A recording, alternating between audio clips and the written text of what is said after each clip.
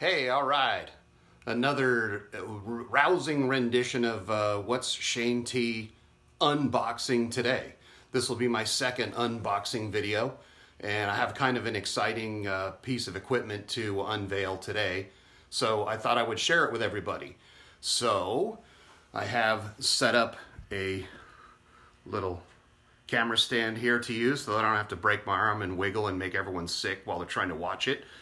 And now that even though I know Paul Yaw has quit Facebook because he's a pussy, he's had the chance to see my face, I'll make sure to put it on YouTube and tag him on it. So I will go ahead and, without further ado, which of course is a fancy word meaning bullshit, I will attempt to clamp the camera into the camera stand. Right on.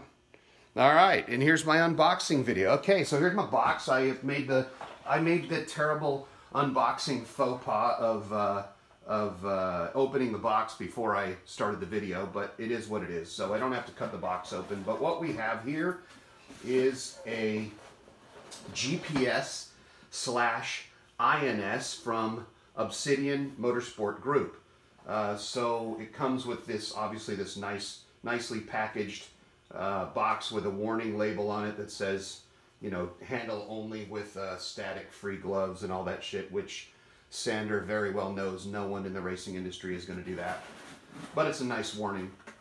Inside the box we have nice foam packaging, of course some awesome Obsidian Motorsport Group decals to use, and most importantly, here is the GPS/INS unit. Now, some of you might be asking, what is a GPS/INS unit and why do I need one? So the reason that this device is going to be very useful, at least for me, is that in the past I've tried to use high-speed GPS, especially in drag race cars because acceleration rate's high, to try to indicate track position and the position of the car on the racetrack at bumps and where you want things to happen compared to the starting line. Now, traditionally this is done using a timer, but as we all know, a timer can be fairly far off of reality, assuming the car doesn't do exactly what you intend it to do in the time it's supposed to do it in. So the track position method of controlling things like nitrous stages or, you know, where boost or shift points happen, especially based on the surface of the racetrack you're trying to run on, is done a lot better using global position system. However, the problem with GPS is, particularly fast GPS, GPS is always trying to take data from the satellite that's got a timestamp on it, and it's trying to reorder that data and that timestamp to determine its position relative to those satellites. And so the problem becomes there's lots of messages coming in from the satellites to the GPS receiver, and the GPS receiver has to filter out errant signals. So in other words, if it gets two signals that came from the GPS satellite at the same timestamp, it has to decide which one's real and which one's bullshit. And it can get bullshit signals from, you know, errant signals bouncing off of things around the GPS unit, like the top of the car or a wing or a building or a grandstand or trees or other things like that, which makes GPS inherently slow because it has to spend all that time, the GPS unit, filtering that data. If it doesn't filter that data, well, then you just get bullshit position info that's got jumps in it and wiggles. And so the concept is to use an inertial navigation system in conjunction with the GPS, so that the GPS signal can be monitored at a relatively slow rate from the satellites, so that appropriate filtering can be done to help accuracy. And then the inertial navigation system, consisting of accelerometers in all three axes and magnetometers, and there's something else in there too that's a big word which I can't remember. But basically what it is a bunch of gyros and accelerometers with software on board working together to figure out the change in position from a start point. So the inertial navigation system part of it is not good or able to determine its position on the Earth.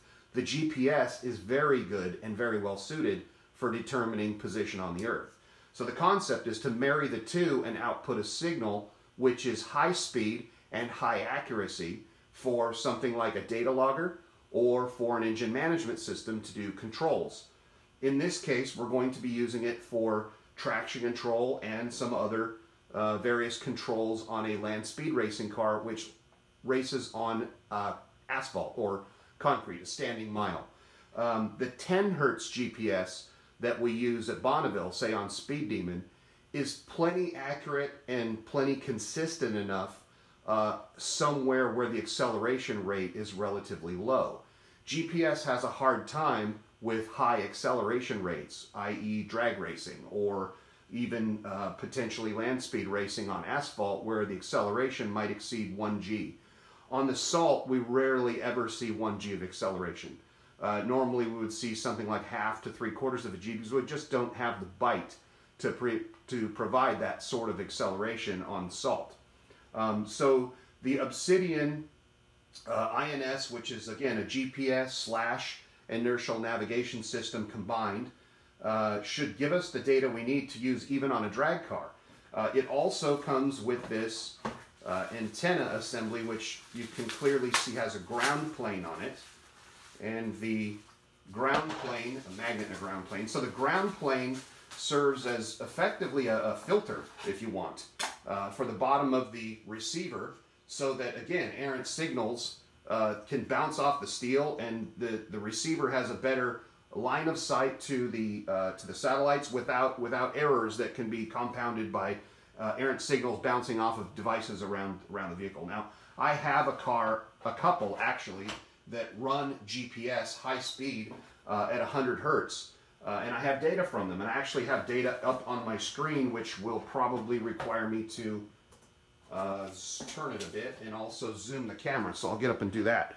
And you can see the problem that I face with the GPS only solution, which is that on some runs you get really clean and clear data traces, and on other runs you get extremely wiggly data traces with steps and drops and all kinds of things like that in it, which are not terribly useful and obviously mix you up for trying to determine position on the racetrack.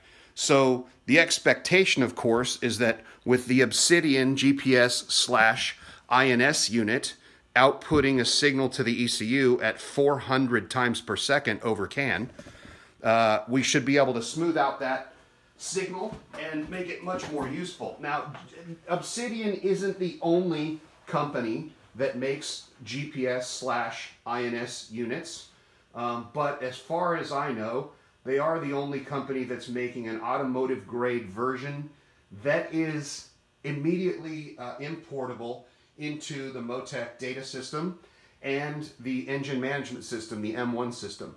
They output messaging over CAN that mimics the GPS messages that the Motec devices already know how to receive, and they offer code to put into custom firmware packages like I use to be able to read the GPS signals and the INS information directly from the unit and do things with it in the software.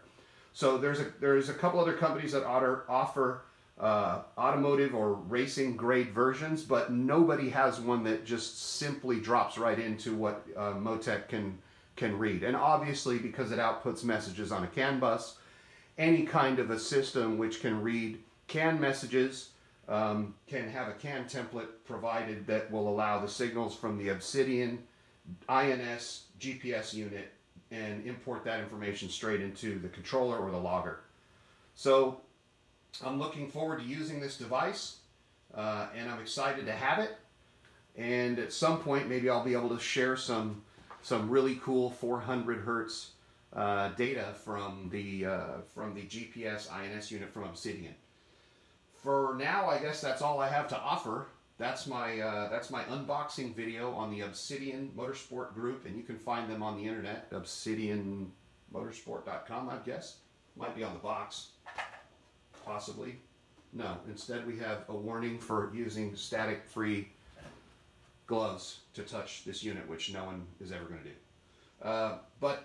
Yeah, so listen, if you like this video, give it a like, give it a share. Obviously, go check out Obsidian Motorsport Group and see what other great products they have to offer. And yeah, if you want to support me, you can follow me on Facebook. You can follow me on Instagram, Tuned by Shane T, at both YouTube, Tuned by Shane T. You can go to tunedbyshanet.com and go to my store and buy a t-shirt from me, and that will help support my cause. So I appreciate your time, and look forward to doing the next unboxing video when I have something exciting to unbox. So I think that's it for now. Bye, everybody.